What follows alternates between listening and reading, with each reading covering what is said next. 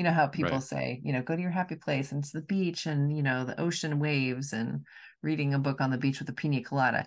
Also awesome. But in the place of life when my routine has gone out the window and I'm just feeling really chaotic, the book on the couch with the cocoa is the happy place for me. Hello, writers and crafters. I'm Valerie Isan. And I'm Eric Mertz. And this is episode 128 of the podcast. It is August 30th, 2023, as we record this. Today, we're talking about returning to routine after chaos, which both of us have just experienced. So we'll talk more about that later. We do have a new patron. Joe Bartlett has returned to patreon.com/Valerie Isan, IHSAN. Welcome, Joe. Thanks so much for joining us. For as Thank low you, as a Joe. Thank you, Joe. For as low as $1 a month, you can get a postcard from me, a shout out on the podcast. We can make announcements for you on the air, kind of like free ad campaign. At other tiers, the benefits increase. There's, of course, free books, accountability stuff, scene analysis, mastermind calls, retreat tickets. So there's lots of goodies at patreon.com/Valerie Isan. Patreon.com/Strange Air Stories. You can go to for Erick's short stories in the paranormal mystery genre. So that's exciting. And I like those inspirational videos that you do. Which reminds me, I'm a little behind on making those. We'll talk a little bit about that later. So Yes, that's part of the chaos. we've added part of the chaos. Coming Yeah. back from chaos. That's our, yeah. I think that should be a t-shirt too. Coming back from chaos. It's a What would conversation the starter. right? So a group coaching cohort starts in just a couple of weeks. So I'm really excited about starting up my group coaching again. That's going to start September 12th. It goes for 3 months. We meet weekly, and that's a $500 for all 3 months. Works out to about $167 a month, something like that. So if you need a monthly payment, I can certainly do that. And if you are a podcast listener, you can use the discount code podcast, and that'll get you 10% off as well. So valerieisan.com/shopping for more information about that group coaching. What about you? Do you have any announcements before we go into author update?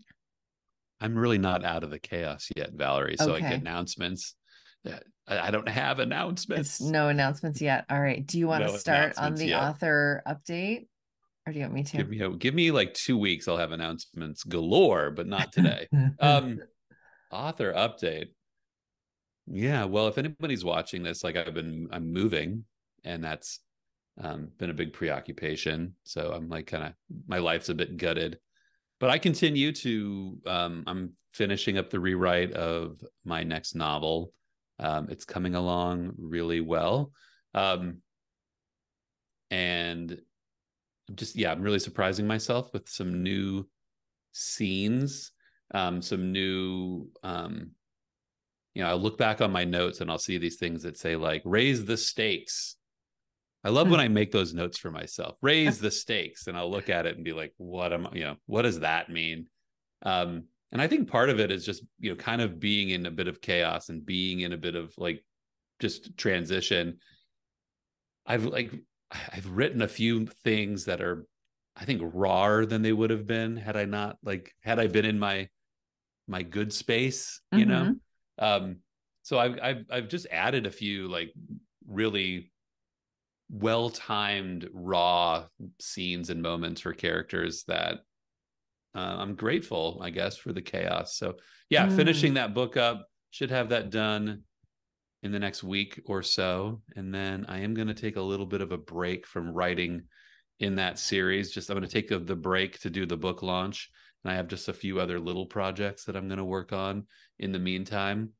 Um, so yeah, I'm kind of looking forward to September and October just as an opportunity to get the new book, get the new book out and write some things that are outside the series, finish some short stories and things that I've had sitting around on my desk that I'm interested in and need to commit the time to. So What's going on with you?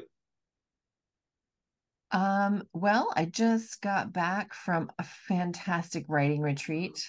It was so awesome. This is the one that I host every year at TP Village in Marcola. And it's just so gorgeous out there and it's got such good juju. And I really love it. We were Is sold that out. JUJU? Yes, Is I that how think we'd so. spell that? That's how I spell that. Okay. For the show notes, For it's the show notes, JUJU. good juju.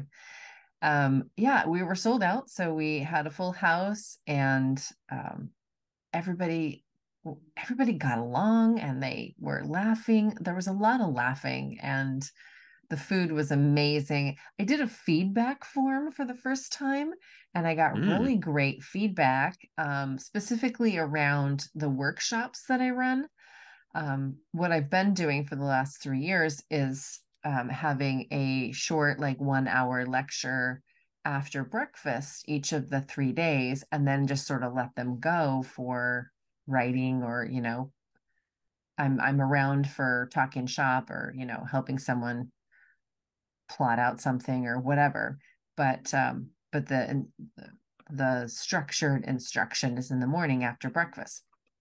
So the feedback I got, some said wanting an afternoon workshop, like in addition, or something where we could like actual, like quote unquote workshop pieces, right. so more feedback. So it was really interesting to get, I got several people that said some version of that. So I want to try to, next year accommodate that, like switch it around a little bit or add something to it or yeah, so that was really interesting and really good feedback. I had the thought that people wanted more of that. I would have thought they wanted more. I was worried that they wanted less than that, like Right. less days that were interrupted by instruction, but no, in fact they wanted more instruction, so that was really interesting. um while I was there, Eric, the lightning bolt came down and I got a whole new novel in my Oh, head, all yeah. the characters, and I plotted it all out. And that's super exciting because I've been like in this nonfiction headspace for a really long time. And I've been wanting to get back into the fiction, but no story was really coming to me. Right. Right. So, and I kind of felt like, I mean, this is also, the end of August. So, like, the year Right. is 2/3 of the way done. But I Shh, don't say that. Don't say that. I have a lot to do in this year still. right. I had planned on like writing a whole bunch of nonfiction. I had all these Right. nonfiction projects lined up, and I'm still working on them too, but I'm super happy that I have this fiction project that I'm actually gonna, I mean, I'm gonna finish up the co-writing job, that book, and probably go ahead and put out the nonfiction is still going to do, but I'm going to be writing Right. fiction alongside, at least dipping my fingers in, and fleshing out some more scene work, and work on the outline a little bit more, do some research and stuff. So it will be a historical novel, which I've never done before. I mean, I've played I want around all the in readers to. that. I want all the listeners to know that the surprise that I showed when you said that was genuine. We talked for about a half an hour before recording this podcast, and Valerie didn't tell me that she'd gotten this novel idea. She didn't tell me. So that was a genuine surprise. We'd caught up on a lot of things, but I didn't hear about the novel. I'm happy to hear about that novel too. Yes, I'm super excited. That makes me So, very happy. and of course, I didn't see your response. I'm going to have to watch the video now because I'm looking at the camera, not at you. Well, maybe my response was more muted than I thought, actually, because in my head I was like, "What? That's crazy! That's great news!" So, It's yay, like I'm this super is like the excited. author's like, this is like an author's like, "Oh my god, I'm so excited!" It's Yeah, like a pregnancy announcement. It's like, "Oh my god, yeah, I'm writing right. a book!" Hand flapping. I'm so excited. Oh, So that's that great. was really awesome. We are reflooring our house. Not us personally. We're having someone come in and do it so it won't look janky, Yeah. but that also means we're kind of like moving. We still have to pack up all the books, move all the furniture out of the rooms, and it's a big reflooring project. We're doing most of the house. So that's happening in a couple of weeks. So this weekend is going to be all about trying to get as much out of, off the floors as possible. And then we'll move the furniture out into the backyard the day before they come. But I still can't believe you're doing that. That's crazy. And then next week, I'm going to be teaching a master class at the Southwest Washington Writers Conference. So that is super, super exciting. I'm really, really, really looking forward to that. I haven't been to an in-person conference in a while, like years. I've taken like online conferences throughout the pandemic, but I haven't been to an in-person conference. Since pre-pandemic. So that'll be exciting. And I've never taught a master class before. So I've taught this particular topic before, but not in the realm of I'm the master class speaker. Like that's, I feel like that has clout. Right. Yeah. Well, I'm teaching. I have an hour and a half course that I'm teaching in Alaska at the end of next month, and they asked me to make it a master class. So I'm going to take some tips from you on master classing. So master class teaching in Alaska. That's pretty rad. And you've never been to Alaska, right? Never been to Alaska. I'm super excited. I'm just going to say this. I don't think anyone. I'm super excited. I'm not going to say this. Like, I'm not saying it's good. Yeah, I'm super excited for Alaska. There's an author update, I guess. Like I will be teaching a class in Alaska, and I'm also like in the process of working something out with next spring in the Pikes Peak Writers Conference to go teach there. Oh, I don't know about them. Pikes Peak. Yeah, that's in Oregon, right? Mary's Peak? No, it's in Colorado. Oh. Colorado. I've set the goal to blanket the sort of everything west of Colorado and just hit all those conferences, try to create relationships with all those different writers organizations. So Colorado,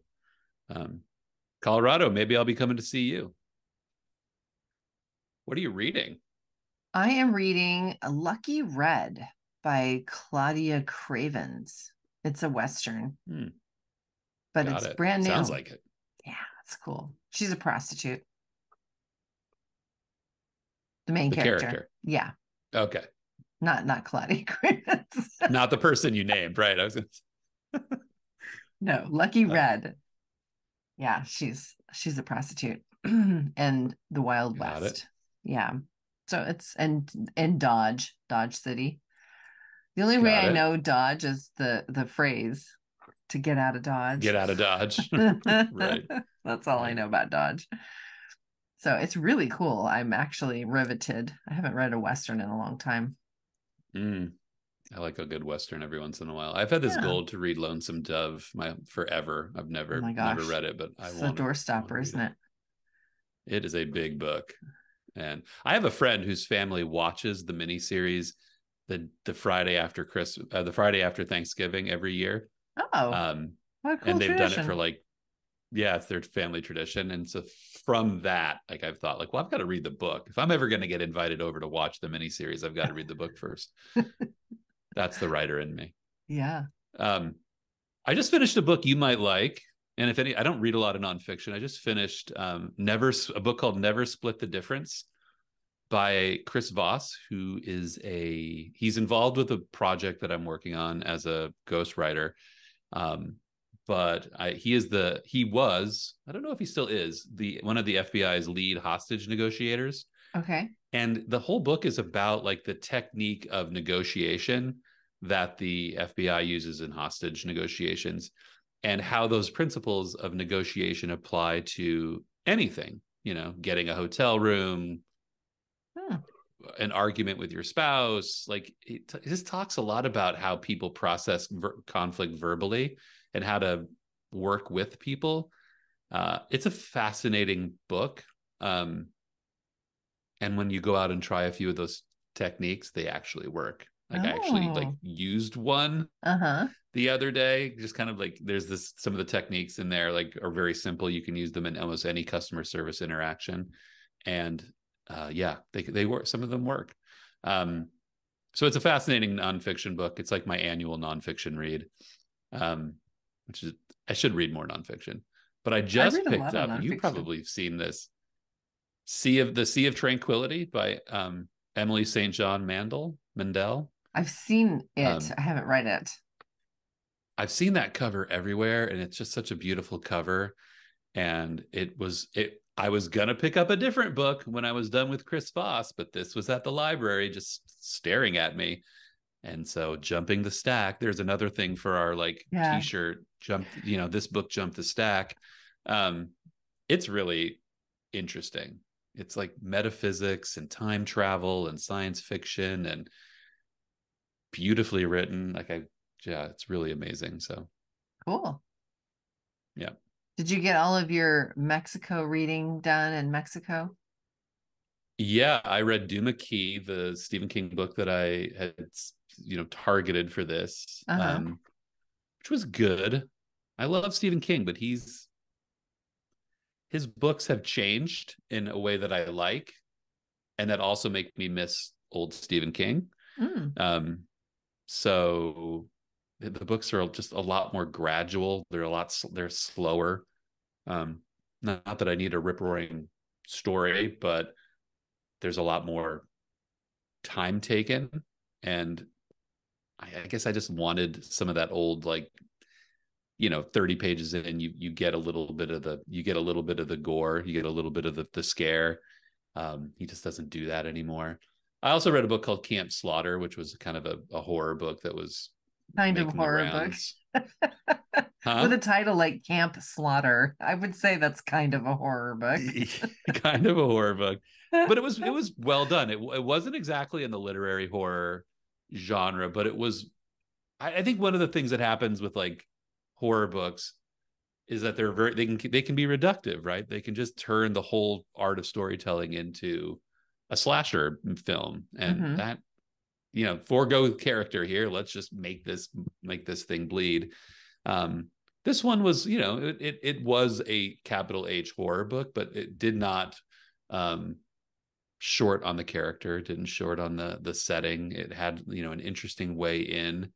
Um, so yeah, and it was a super easy read. It was the book that I picked up when I didn't want to cart my like big Stephen King book around to like the resorts and things. I would just Hmm. like, I had the ebook of Camp Slaughter, and I would just like read that on my phone.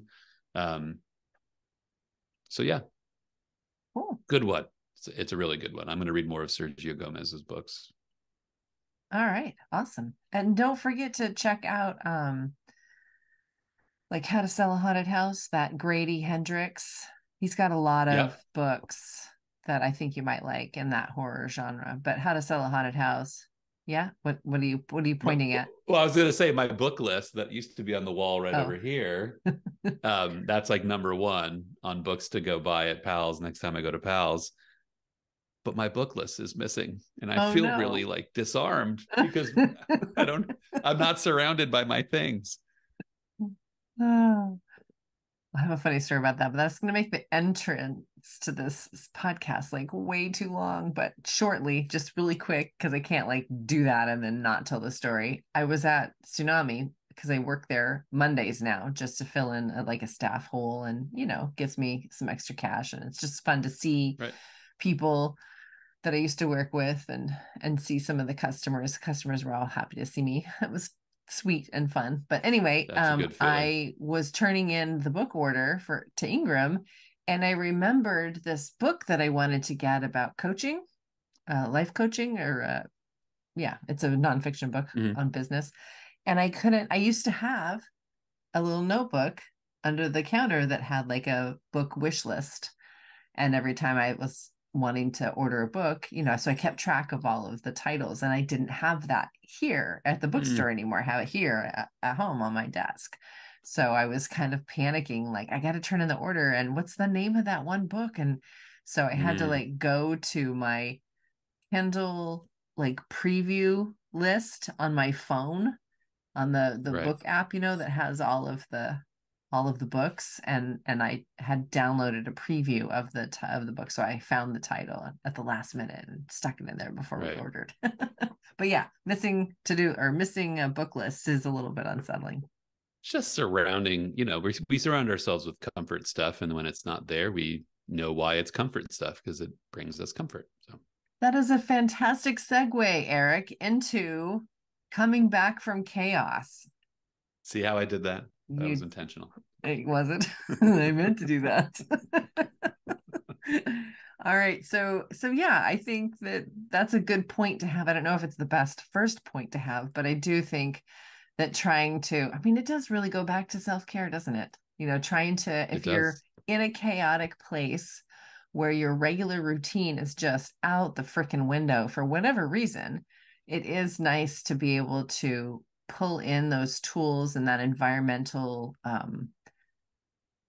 comfort, like sitting on the couch under a blanket with cocoa, reading a book is like the happy place that I think about when I'm like super chaotic.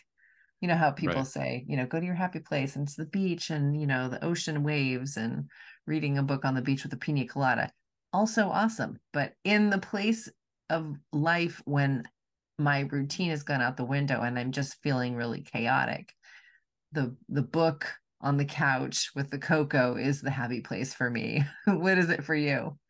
When you try to Interesting. like imagine something to keep you not, I don't know, if the anxiety gets high from the chaos, where do you go inside? The anxiety definitely gets high from the chaos. I mean, I was just traveling and I realized I have some travel anxiety from time to time. Mm-hmm. Um, and I don't know exactly. I think it's all when you said happy place, like right now, um, again, because I'm moving, happy place is like a place that I don't have to look for things in boxes. I don't have to like things are where they're supposed to be. Mm-hmm. There's sort of there's that routine. Um, but generally, like actually this is kind of odd, but like I like taking a walk with my dog. I like Mm-hmm. being wherever that is. My whole vision of like for moving into this house is like with my dog, we're going to go learn the neighborhoods. We're going to Mm-hmm. learn the houses on the, that's kind of a fun conversation for like my wife and I too, is to be like, oh, did you know that house on this corner? You know that house on that corner? Have you seen those people? It's like we kind of do this like we're just very neighborhoody people. So I really like being in my I like being within a mile of home. Like Mm. I think that's like my comfort zone is just like exploring the little space around my home and Mm-hmm. getting to know the nooks and crannies.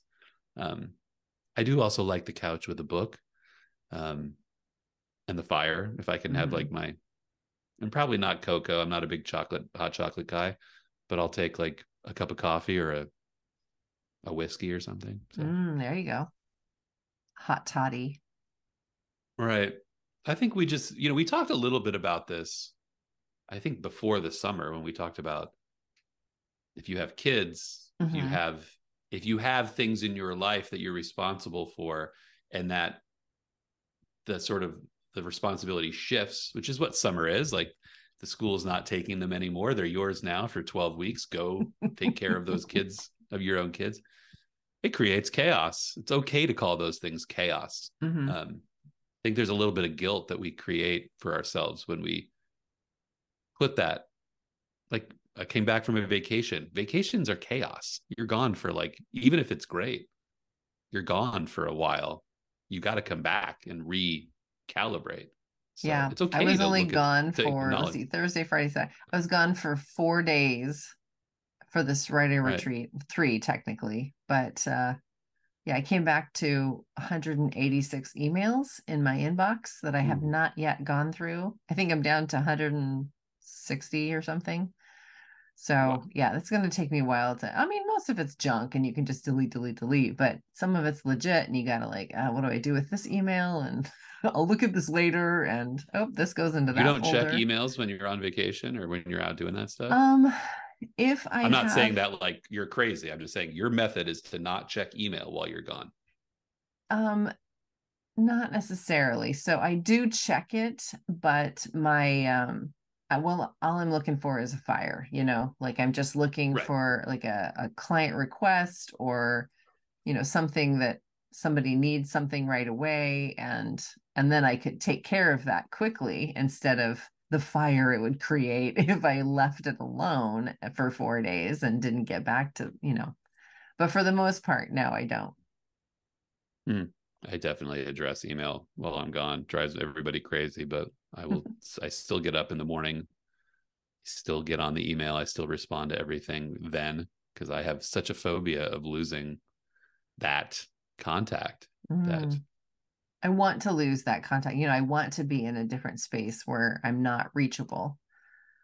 But yeah, I guess that is still a tether. I still check just to make sure there's no problems.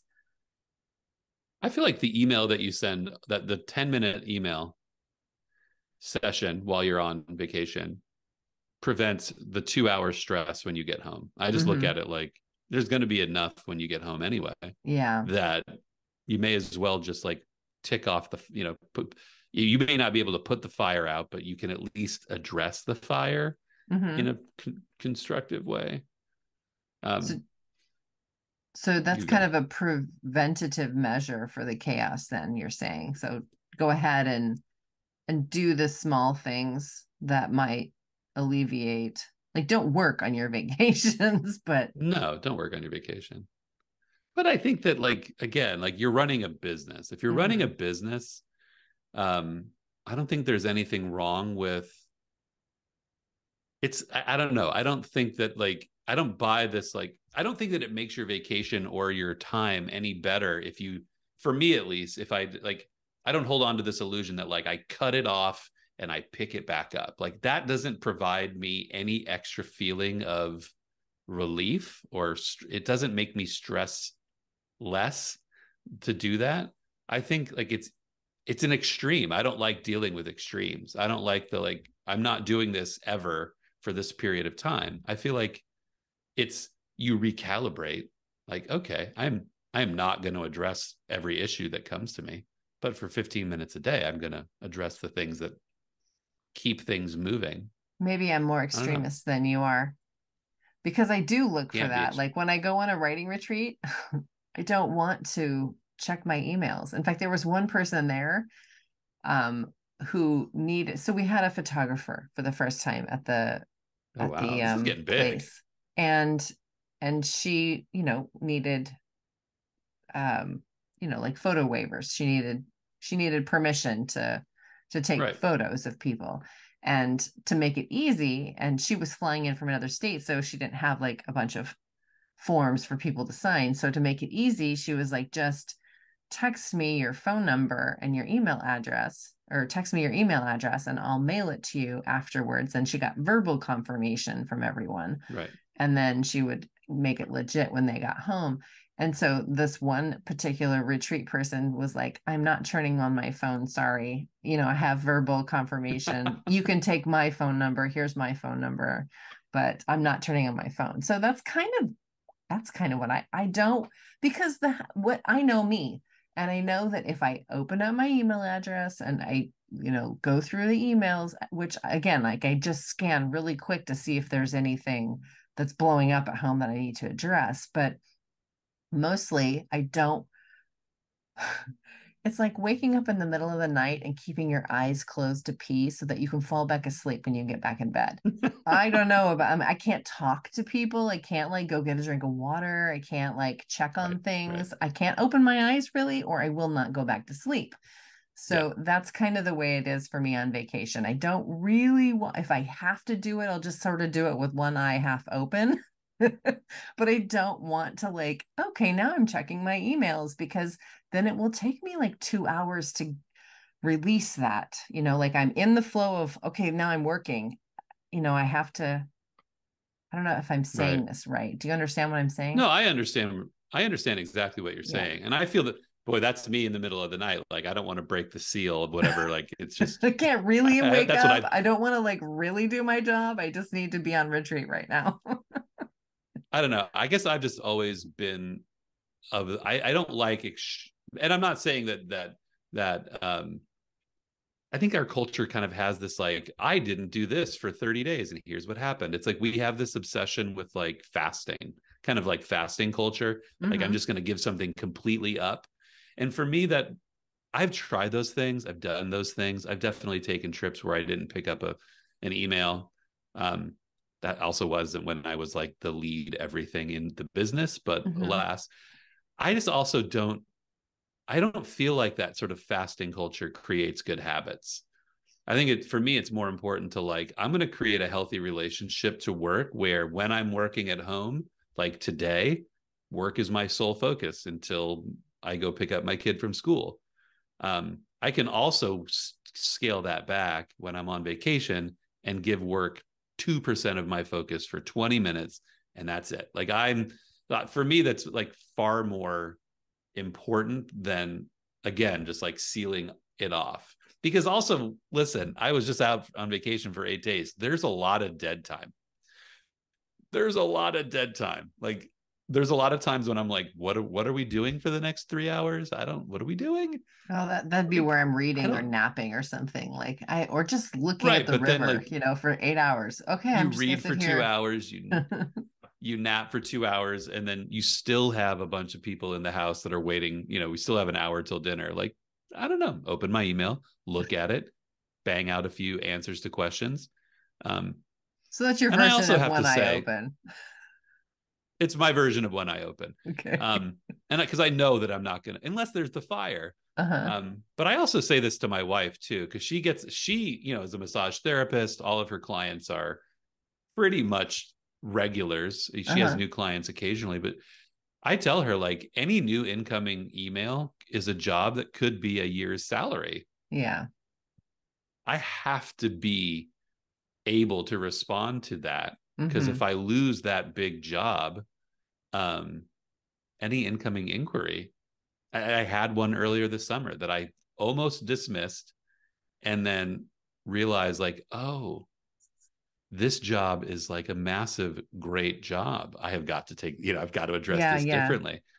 And that's, So I guess, yeah, to be fair, that is what I'm looking for when I'm quickly just scanning the emails to yeah, see if there's something I need to address right then. That's what I'm looking for, a new client right. request or yeah, a current client. So what are you doing now? You just got back from 8 days of travel. You're in the middle of moving. You're not out of the chaos yet, but No, I'm you definitely you're not. you're still like pining for routine and what is If it that if you the do when you come back if from the chaos was chaos? like an ocean wave and I was a surfer, like I'm just now coming down off the trough. Like most of my house is moved. Most of the rest of the moving is by movers. So yeah, we're kind of I do like very similarly to like I'm good at identifying what's possible, what's not possible. I'm good at identifying energy levels and my own, and only putting myself in as deep as I can go. Like today, when we talked about this earlier, like I'm kind of frazzled. It's just like I'm not going to do any heavy duty work today, nor am I going to do any tomorrow or Friday. I set my week up knowing that although I had my schedule, I also was going to be, there was the potential for interruption. There was the potential for outside, um, something might come up. I might have to just like throw something in the car and drive it over. So I definitely set myself up so that it was like a soft landing kind of week, um, that I wasn't going to be like pushed too hard. So next week, I anticipate on Tuesday having my desk all ready to go and being, yes, I'll be still transitioning, but I'll be, next week, I've scheduled myself a much more uh, rigorous week. I guess that's the word. But Robust I was know the one that's I just was not thinking of. robust. We love those R Robust. words, right? Yes. A more robust week next week, and that's fine. I So I just have knew a that couldn't be this week. So I have questions then. So you said that you look at your week and kind of like assess, I don't know. My first thought was schedule boundaries, but that's not the right word. But like you said, you wanted to plan a soft landing. So you knew that these 3 days you were going to have stuff that was going to interrupt you, maybe. So you couldn't do Right. this work, but you could do this work. But every week you do this anyway. This isn't like a reentry thing. This is something that you just do as a business habit. Always. So when do you Every do that? Can Thursday, you? every Sunday. So every Thursday, every Sunday. I'm going to write this down because this is good. This is good stuff here. every every Thursday. Thursday I every Thursday I do the whole like what do I need to do to finish this week to get it to make sure that I can close the doors for 2 days without leaving everybody happy, myself included. um at the end of that, like, that includes a little weekend time. I always do a couple of hours of work on the weekend. um and most of that is Sunday when I set up the whole week. Now on Sunday I set up the entire week, Monday through Friday, but things change, Mm-hmm. the things come up, things interrupt. um and When do you so do that on I Sunday? Is it like a after usually, dinner, look at your calendar for half an hour or yeah, usually Sunday night. Lisa puts Elijah to bed, and she does the sort of end of the night routine on Sunday, and then I come downstairs and just, yeah, I post my weekly blog, and I kind of round everything into shape and make sure I'm ready to go. Um, and that just, it's also like, I think doing it a couple of times a week just acknowledges that the week itself creates chaos and the best laid plans create chaos. mm-hmm. And you just have to be able to stop yourself on Thursday morning and say, oh, okay, well, now I have 2 phone calls on Friday afternoon. And especially when you're on an appointment phone call based business, it's like people cancel. I had 3 phone calls scheduled for Monday, 3 people canceled. Wow. What a drag. I Three hate people cancellations. I ate it too, but it's like I've got it built in. Like, I pushed that person to Friday, I pushed Friday back to Monday, I did all that stuff, and I was fine. Okay, two more quick questions before we're almost out of time. What is your anchor when you come back from whatever the chaos was? What's your anchor? What's the thing, or what's the thing in the chaos that anchors you? Like for me, it's Oh, usually my morning routine. uh, Like that's the thing that I can do without thinking. It's yeah. do you have some sort of anchor if you're feeling like really frazzled?